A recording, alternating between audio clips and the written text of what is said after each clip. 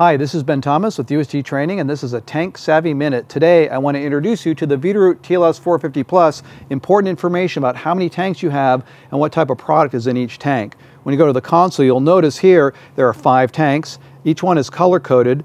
They're numbered and they're labeled so we can tell which tank is which, but you can go further and click on the little arrow tab there, and there is general information about the tank. You've got volume, ullage or empty airspace, height of fuel, water if it exists, temperature of the fuel, capacity, even tank diameter.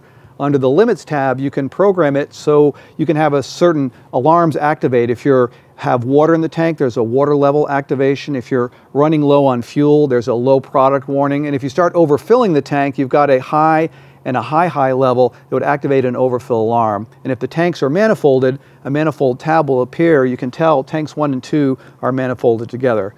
Great information. This is Ben Thomas with UST Training. This has been a Tank Savvy Minute.